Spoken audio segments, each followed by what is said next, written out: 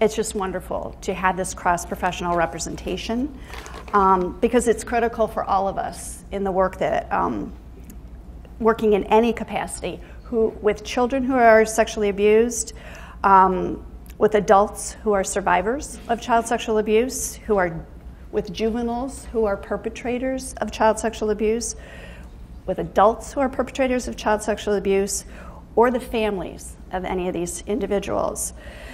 It's critical for all of us to have a comprehensive understanding of this issue in order for us to identify perpetrators and perpetration, and identify victimization and survivors, and also to effectively intervene to stop and prevent the perpetration, and to assist the survivors, the child survivors, the adult survivors, and their families to heal and thrive. And for those in this room, some part of those goals and tasks is your job. It certainly was mine. And unfortunately for many of us, we received little or minimal training on this issue. And even if we received some, it's likely not sufficient, because this is a field where the knowledge and the information and the understanding and the resources are rapidly expanding. And so we all need to not only get informed, but stay informed, stay up to date on the information. And it's critical for those of us who are trying to do the work of providing and promoting safety and well-being and justice for the children and the families that we serve. Before going any further, I want to acknowledge and thank each of you in this room. The work you do, and particularly the work you do with regard to child sexual abuse, is hard work. It is emotionally draining. It is mentally draining. And sometimes it's thankless. And there's a personal cost to doing the work, and everybody in this room knows it. And yet, you're all here because you care deeply about the children and the families that you serve. And there are many other jobs, prettier jobs, easier jobs, but you've chosen this particular service. And for that, you truly deserve and you have my deep appreciation and gratitude and respect. So anyway, it's the hope and intent of those who have planned this conference and for future trainings that the information that you receive today will give you tools and insight and confidence and resources to support your work, and that what we provide to you can come close to matching the courage and the tenacity and the compassion that you bring to this work for children and families in our community. So let's get started. I do only have a very brief time to go over a lot of information with you, so I'm going to go quickly, and you have been provided with lots of information to go back to if you have the interest in taking a deeper dive. The information that I'm going to be providing today comes from and is the result of the work of the Task Force on the Prevention of Sexual Abuse of Children. Some of you may or may not know about this task force. Sometimes it's referred to as Michigan's Aaron's Law Task Force. It was time limited. It was created by statute. Members were appointed by the governor. There was 1 year to do the work. And the materials that you have and the materials on the PowerPoint are very detailed. I'm only going to be using a few of those slides, and I'm going to skip over some of them. But I wanted you to have them so that if you are interested in more in-depth information, it is this PowerPoint, as well as the actual final report of the Task Force on the Prevention of Sexual Abuse of Children, which was sent to you, I think, last night in a link. Is that correct? Yesterday. A link of it was sent to you. You can find it online. It's comprehensive in its findings and recommendations, and there's a bibliography with an extensive resource list and all the background information that supported the recommendations of the task force. So if you're interested in that, you have that, and I encourage you in the copious free time that you do not have to take a look at it if you are interested. So anyway, I will be skipping over a number of these slides that deal with the details of the work of the task force and, frankly, its recommendations. But the recommendations are specific with regard to various professions, and they're also broad with regard to the issue of how do we stop and prevent child sexual abuse in the state of Michigan. All right. So the overarching mandate of the task force was to make recommendations about stopping and preventing child sexual abuse in the state, and also to make recommendations for school policies that address the sexual abuse of children. So that's all in there.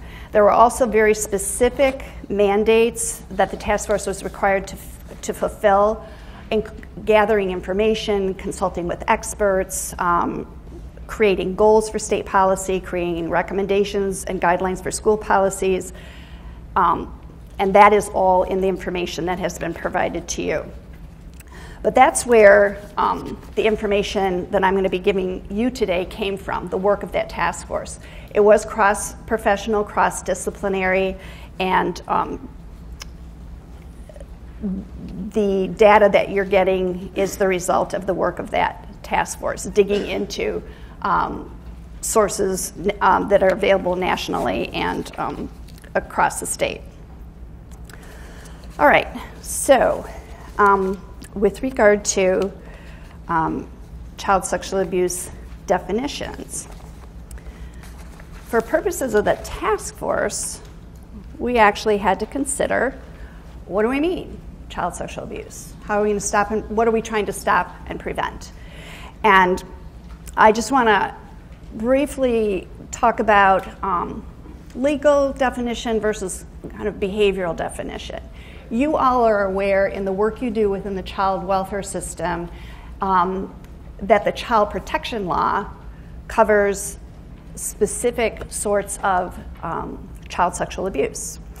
And child sexual abuse, the definition in the child protection law, well, a child is defined as someone under the age of 18, and sexual abuse is defined in the Child Protection Code as engaging in sexual contact or sexual penetration with a child, as those terms are defined in the criminal law, or sexual exploitation, as that is defined in the Child Protection Code. Specifically, the Child Protection Law defines sexual exploitation to include allowing, permitting, or encouraging a child to engage in prostitution, or allowing, permitting, encouraging, or engaging in the photographing, filming, or depicting of a child engaged in a listed sexual act. That references and then it references our criminal code. But for purposes of the Child Protection Law, as you all know, the behaviors have to have been perpetrated by a parent, a legal guardian, or any person responsible for the child's health or welfare, or by a teacher, teacher's aide, or member of the clergy. So you specifically will be dealing with that definition in the work that you do, but it's important to understand that that is not the universe of child sexual abuse, and I think you know that, but it's important to understand that because the children and the families that you're dealing with may very well have experienced sexual abuse or sexual exploitation that is not a legal basis for bringing them within the child protection system, but nonetheless, they have been exposed to it, and other systems may be dealing with it. And one way to get a handle on the scope of the kinds of behaviors and the perpetrators of those behaviors that children and families in the state of Michigan and nationally experience is to consider our criminal law. And the task force considered sexual abuse or sexual exploitation to include the exploitation of any child, regardless of the perpetrator's relationship to the to that child. And the task force even considered behavior that is not necessarily criminalized, but is grooming behavior. May not necessarily be criminalized, but the task force considered, because if we were tasked with stopping and preventing, making recommendations to stop and prevent child sexual abuse, you want to stop and prevent the behaviors that are leading to that perpetration. So the task force considered all of that with regard to its definition of child sexual abuse. And again, I invite you to consider the definitions in the criminal law, criminal sexual conduct, the contact or the penetration that is perpetrated by anybody under a whole range of circumstances, sex trafficking of children, using the internet to commit or attempt to commit sexual offenses when the intended victim is a minor, accosting, enticing, or soliciting a minor for immoral purposes, and disseminating sexually explicit material to a minor. Kind of gives you a broader range of the kinds of behaviors that are sexually abusive or sexually exploitive of children that our law has criminalized. And you may be dealing with children and families who have experienced that, even though they're not within the child welfare system because of that particular type of behavior. They're in for the more narrow situation that's defined under the child protection law.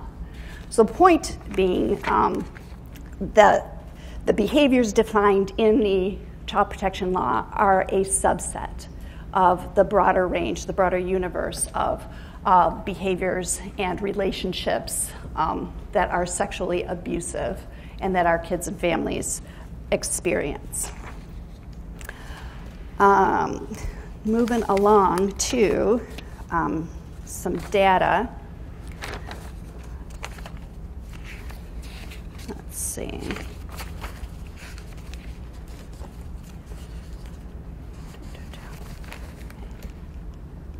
Again, you have all of this information in your materials. Getting a handle on the prevalence of child sexual abuse is very challenging. We learned that in the task force. And I want to acknowledge Dr. Angie Kennedy. She's a professor of social work at Michigan State University. She was a leader in gathering and helping us understand the data with regard to child sexual abuse. Now, you're going to see different sorts of, and you probably have, different sorts of data about child sexual abuse that seem to give a broad range of information and might appear to be contradictory. What we learned is that there are annual rates, that some studies cover annual rates of child sexual abuse that may be reported into a system. Some studies and some data will deal with lifetime prevalence, surveys that are done that people report over the course of their lifetime and during their childhood, did they experience certain types of abuse. And then different ages are included in different surveys, different behaviors are included in different research and studies, so that really getting a handle on a precise figure, a precise number, a precise reflection of the prevalence of child sexual abuse is very challenging. So that's important to understand going into it. And also that given the secrecy and given the stigma associated with child sexual abuse, we know it is vastly underreported. And so these numbers and even the statistics that we do have, it's very concerning that they are quite underrepresentative of what is actually going on. And we do know that official systems counts, for example, what's reported to CPS or what's reported into the criminal justice system, what's reported to law enforcement, are vastly underestimated because most child and adolescent sexual abuse is not disclosed to formal systems. And we know that they don't disclose because of fear of being disbelieved and fear of what will happen to them. The task force also surveyed public, surveyed survivors, surveyed families who had experienced child sexual abuse. And what we learned is that some of the experiences had led them to be very distrustful of the systems. And I include, all of us in that, judges, prosecutors, whomever. And so it's incumbent on all of us to learn as much as we can about this, because if we build trust that we know what we're doing and we actually be helpful to the children and the families who disclose to these systems, they're more likely to disclose. And we know that if they don't disclose, there's nothing much that can be done to stop or prevent the perpetration with regard to a particular child or more broadly to other children. What we do know is that children and adolescents are at high risk for child sexual abuse. All right, let's look at what we found with regard to annual rates. National survey data about annual rates of child sexual abuse suggest a wide range of victimization, and again, for all the reasons I just talked about. And they range from 4.2 per 1,000 to 32 per 1,000. Now that translates to an annual national number of child and adolescent child sexual abuse victims ranging from 320,000 to over 2 million.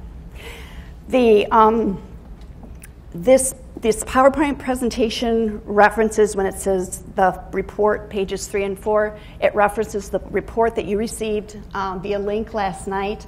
And in that report, the report has the specific source for each of these sources, each of these data sources. So if you're interested in that, you can follow up.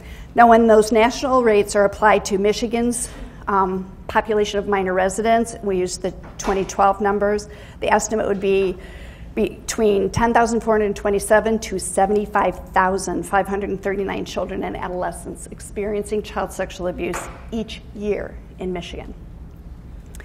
With regard to lifetime rates, assessments of lifetime rates of child sexual abuse that are examined retroactively among adults via surveys, asking them, did this happen to you as a child?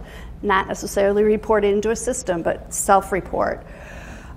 Indicates that 25 to 40% of women and 8 to 13% of men report at least one form of sexual abuse victimization by the time they were 18. Michigan lifetime rates are difficult to assess based on, we just don't have the data to do a very good assessment. We do know that in 2013, the Michigan Behavioral Risk Factor Surveillance System did an annual phone survey of adults in Michigan. Now, they had a limited number of screening questions, limited number of behaviors and ages that were considered, so we know already that's an underestimate, but that report, or that data indicated that 16% of women and 5% of men reported a history of victimization. All right, who are perpetrators? National data. Contrary to media portrayals and common stereotypes which focus on stranger danger, over 80% of child sexual abuse cases involve a perpetrator who is known to the victim, such as a family member, acquaintance, or dating partner. They use that relationship to leverage trust and access and maintain secrecy. They can be prominent, respected, and trusted members of the community because that's what gives them access and trust. More than 90% are male, and among adult perpetrators, most are young men under the age of 40. And here's a startling statistic to our task force, and maybe it's not startling to you. Between 30 and 40% of offenders are under the age of 18 themselves. Now that has tremendous implications for our policies and our responses to child sexual abuse. What about Michigan? What does our Michigan data tell us? The task force contacted the Michigan State Police, who looked at their microdata, which is the Michigan Incident Crime Reporting data. So now this is information that's reported into law enforcement. So again, we know it's not reflective of what's actually going on, but in Michigan, this is what was reported to law enforcement. And then that data was analyzed by the Michigan, it's a phenomenal resource we have in our state, Michigan Statistical Analysis Center, which is a collaboration between Michigan State University and Michigan State Police. It is, that full report is tab C, attachment C, in the materials that were emailed to you last night. It's a remarkable assessment. But anyway, that data of what was reported into Michigan's law enforcement community during the year 2013, those statistics really do mirror the national statistics. 91% of the perpetrators were male, 36% were under the age of 18, 35% were between the ages of 18 and 34. And over 80% of the perpetrators were known to the victim, with family members, a parent, a grandparent, a sibling, comprising 39% of the reported perpetrators. Only 4% were strangers. 33% were acquaintance or otherwise known. 9% were a friend. 8% were a current or former dating partner, and neighbors were 2%. I'm not going to go into motivations for offending. That is Tom's bailiwick, but just to say that most perpetrators are not pedophiles, and he's going to tell you who they are and why they do what they do. And what about female perpetrators? We learned that not much is known about them, and Tom will be talking about that a bit as well. Rehabilitation of sex offenders. Tom's going to do the deeper dive into what can be done and how do we know what can be done, but the major point that I wanted to bring to your attention is that comprehensive and accurate risk assessment is critical to effective interventions. So we have to know what is a comprehensive and what is an accurate risk assessment, which will lead to appropriate identification of interventions. And it's also important to know that sex offenders who receive treatment do have lower recidivism rates compared to sex offenders who are not treated. But there's a caution with regard to the data and the definition of recidivism. Different studies will define recidivism differently. So if recidivism is counted as somebody was arrested or somebody was convicted, we know that that does not necessarily capture who's perpetrating, because the information is not reported into systems by victims. All right,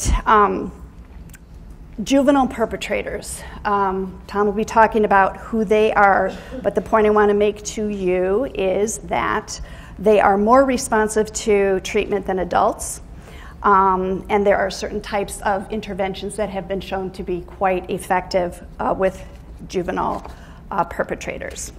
Tom Cottrell's work is all over this, and he's going to be talking about it. Very quickly, who are victims of child sexual abuse? The majority, 80 to 90%, are girls. The Michigan MICR 2013 data parallels the national data. 80% of child sexual abuse victims were girls. And again, this is MICR data, so this is what was reported to law enforcement in Michigan in 2013. And 20% were boys. Girls were more likely to be victimized at ages 13, 14, and 15. So heads up, you know, adolescents girls are at highest risk during that age range. And we have to think about our system's responses and our own attitudes about believing adolescents when they do disclose. Girls, there's a higher risk also overall in ages 12 to 17, and interestingly at age 4.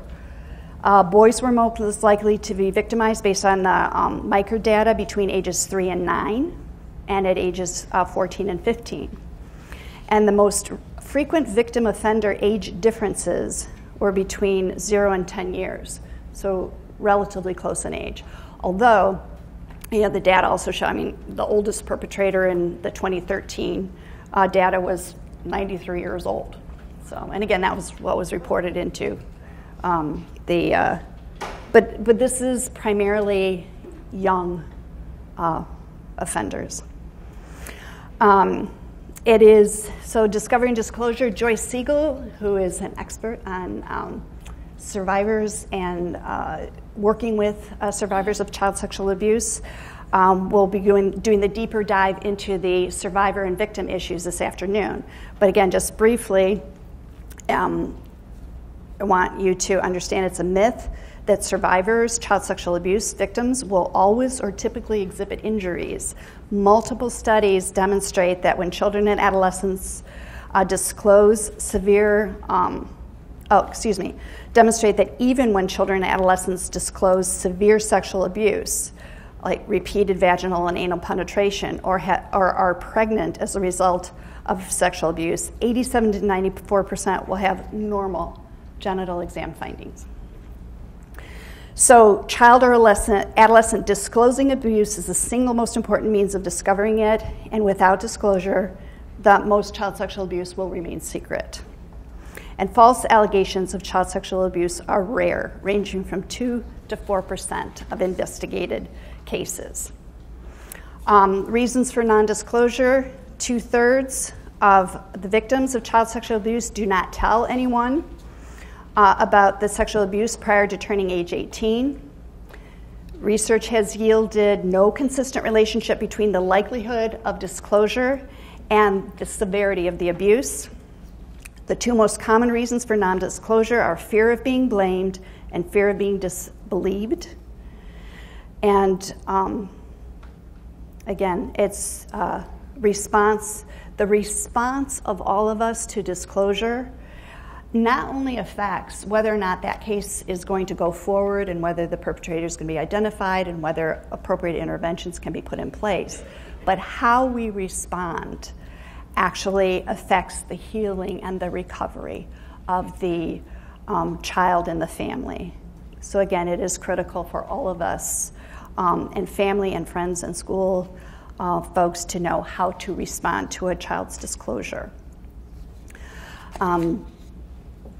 I want to wrap up here with just a reference to, again, the bibliography that is attached to the report that you received last night, extensive information specific to your professions and specific to issues of prevention.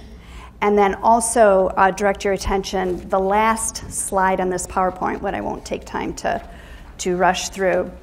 There's an additional new resource, the Sex Offender Management and Assessment Planning Initiative from the U.S. Office of Justice Programs, has an adult section research briefs and a juvenile section research briefs. And the website is on that last slide. Really great information, and it's really digestible and understandable for dealing with these cases. So with that, again, I invite you and ask you to please take a look at those recommendations. We, on the task force, looked at child sexual abuse prevention and response from a public health model. We looked at primary prevention, how do we prevent it before it begins? And secondary prevention, what about the initial response to an incident that has occurred? How do we respond initially so that to prevent further perpetration and also further harm to that victim? And then tertiary prevention being the long-term response. In the long haul, how are we going to respond to the perpetrator? How are we going to respond to that victim, that survivor, for purposes of preventing further harm and further perpetration? So the recommendations are very extensive, and the one last thought I want to leave you with, and I give Tom credit for this language, I think the most important recommendation that our task force came up with in terms of what we need to do to prevent child sexual abuse is to stop growing perpetrators. And we need to look at what's going on in our communities, our culture, our families, to promote attitudes that support growing perpetrators. All right, I'm going to turn it over to Tom now. Thank you.